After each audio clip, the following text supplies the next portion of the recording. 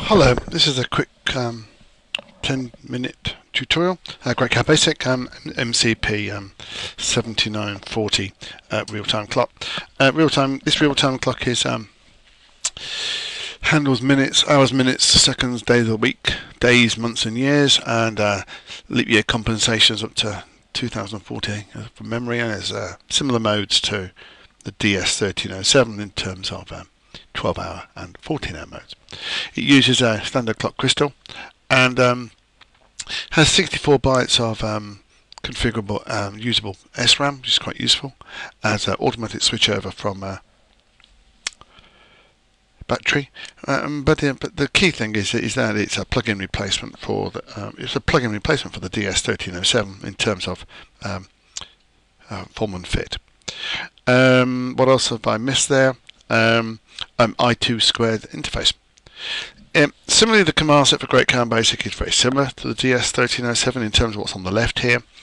I'll start with this set in the middle, which is setting the clock, setting time, set date, set the hour mode, and then you've got this configurable square wave output, and then you've got a couple of others which are around how you set up the multifunctional port, or the multifunctional pin, sorry, and some control values. You have to read the data sheet for that, but it's all well documented.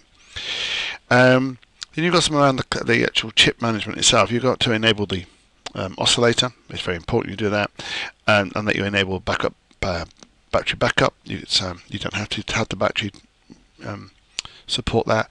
You can actually have a test to see if the battery has actually failed, and when that occurred, by reading the clock failure date, and you must clear that down into when it's occurred so that you are ready for the next power failure. The clock still runs, but at least you detect when that power failure happened, and you can reset the clock.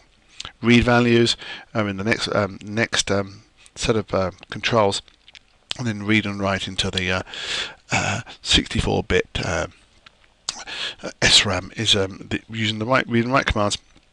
Then in this right-hand column, I put all the alarm stuff. So you've got two alarms, 0 and 1, and there are a couple of parameters that you can use for there. You set the alarm in terms of time, and time will obviously be hours, minutes, seconds, days of the week, days, months and years. And then you have a mask, and that mask tells you exactly when it will event. So it might event on a minute, it might seconds, hours, days, etc.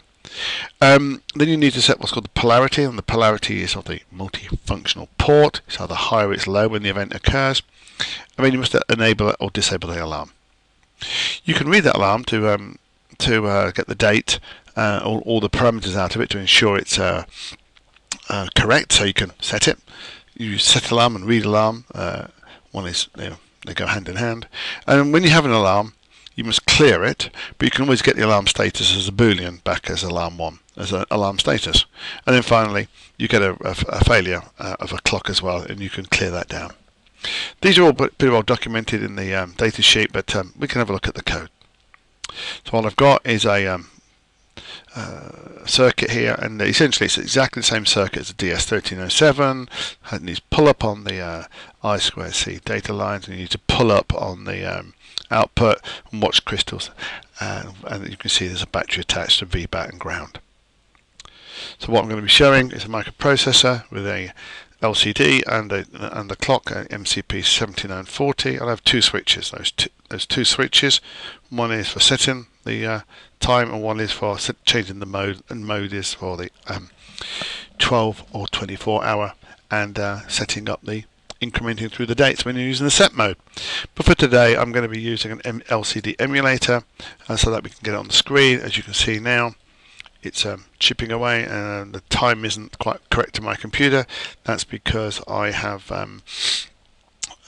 been playing around with this. But I can just quickly set that time up.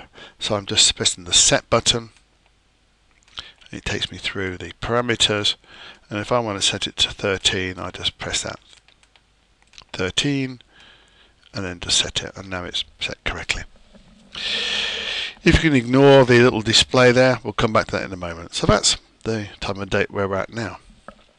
So what does it look like in the code? Well, the code's pretty simple. You need to include the command, the MCP7940n.h file, and we need to decide whether it's hardware or whether it's software. The driver supports either. You just select whether you've got an SSP module. If you have, then you can use hardware. Hardware can run at 400 megahertz or 100 megahertz. The software at this particular chip at 32 megahertz runs at approximately I think 133. It's quite fast.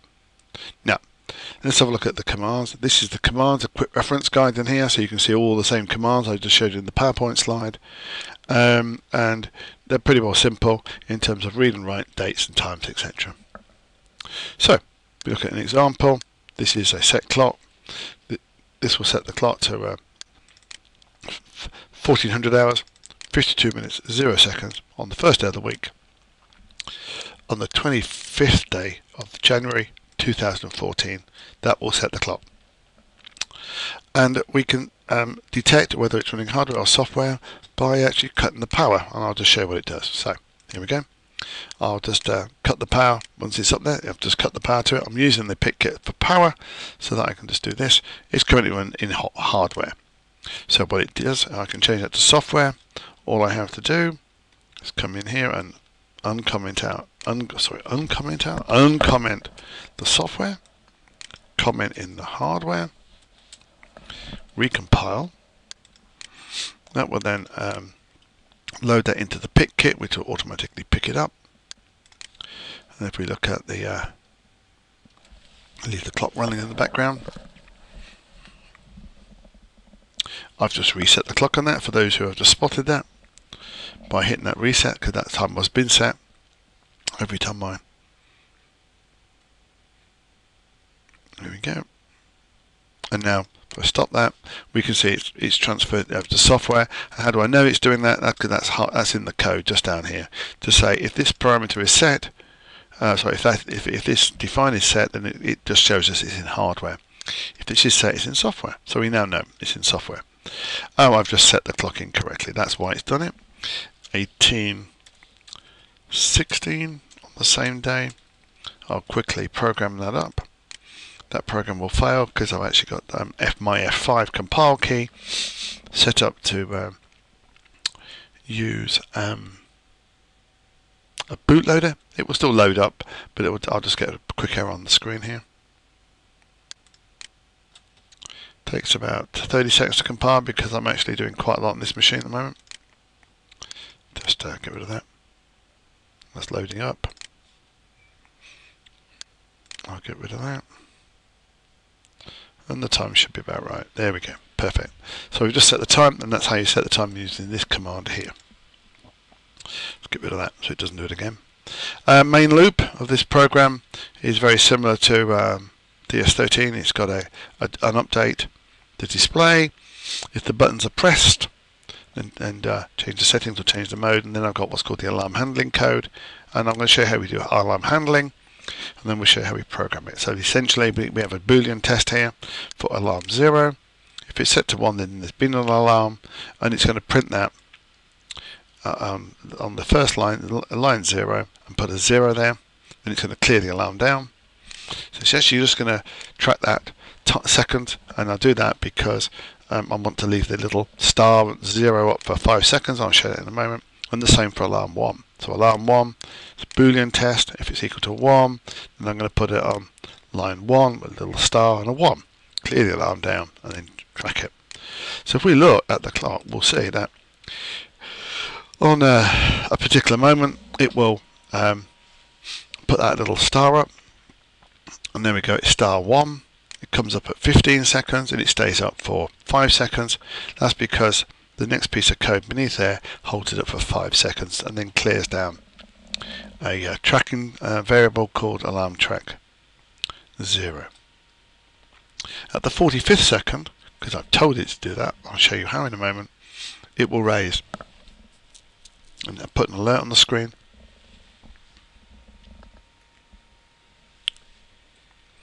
And there we go, we can see it on the screen there. So what we're going to try and do is just look at an oscilloscope for a moment. I've got my Gavtronics oscilloscope set up here. I've got it in oscilloscope mode. Let me just start that.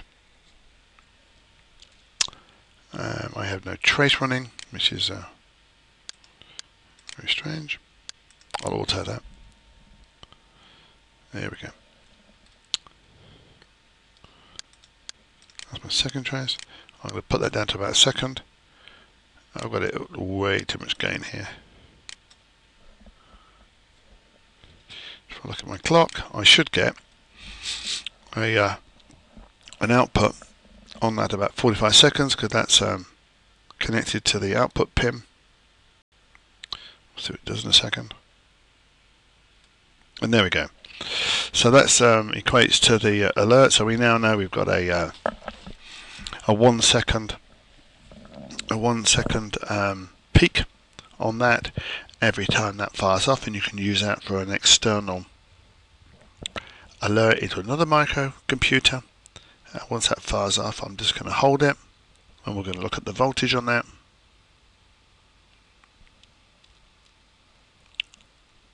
Five more seconds. There we go. So that is channel 1. That's just come out at 1.2 volts. So I thought it's quite higher than that, but it's working. It's doing what it's meant to do.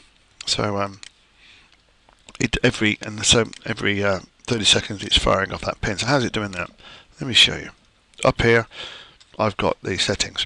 So how do you set an alarm? Is you need to turn the square wave off to start this multifunctional port, because we need to use that as our alarm port, and that's what I'm monitoring. You need to set the polarity. The polarity can be high or it can be low, therefore we set it to on or off. And then we set the alarm. We set the alarm, and this is for the actual alarm. There's alarm 0 and alarm 1 to 11:45, 45 seconds on the first day of the month, and with the day of the month, and it would then set an alarm off. But we have this other parameter, which is called assertion, and the assertion is a list of when the alarm will be fired off. Okay, so it can either be by the second, or by the minute, by the hour, etc. So if we look in the, oops, a daisy, I have to wipe that out. If we look in here for the assertions, I'll move the assertions across. So the assertions can be seconds, minutes, hours, days of the week, date, or all of them.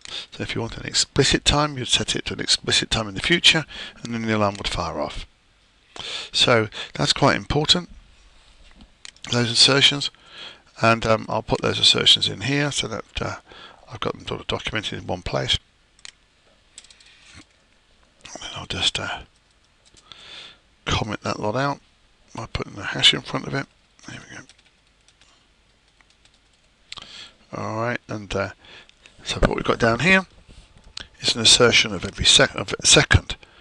So assertion seconds means that every 45 seconds, on the 45th second, it's going to assert and set that mask. Okay. Now, what's important about that is that we need to clear the alarm down and then enable the alarm. That's the process. You must set the polarity if you want to go high or low, leave it as it is if you want to. Set the alarm, set the mask, and clear and enable. So let's look at alarm 1. We set the alarm priority on, so it's on, up. Set the alarm, and this one's at alarm 1, 11:45. So this is on the 45th, 11th minute, sorry, hour, minute, second. This is the 15th second. Assertion is every event, every time there's a 15 second, and then enable, clear and enable. That's how it's firing off every 15 seconds and every 45 seconds, because it's in here. So if I change that to 50, and in here if I change that to 20, which is the 20th second, I change this to 50. And recompile, we'll see that because the assertion is on seconds, it will then fire off at the 50th and at the 20th second. So currently it's just fired off at the 45th second, and then my code just removes that code, little star 0 from the display manually. So it's just compiled, just loading it in. That's good. We should see. So So we come on at so it should fire at 20 seconds for alarm 1.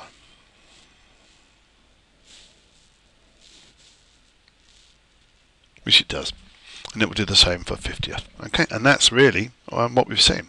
So we've got 2 alarms in the chip. We can raise a multifunctional pin, or we can actually raise it and track it by an alert inside of the chip itself.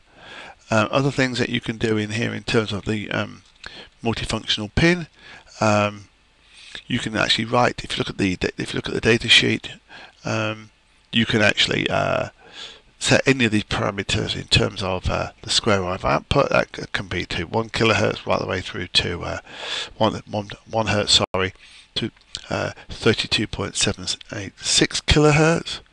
And you can inside of that register, inside of the control register, you can set various parameters. But if you use the code, then all that's handled for you. And you can also read, as I said before, you can read write to the general purpose RAM using the simple commands of read and write.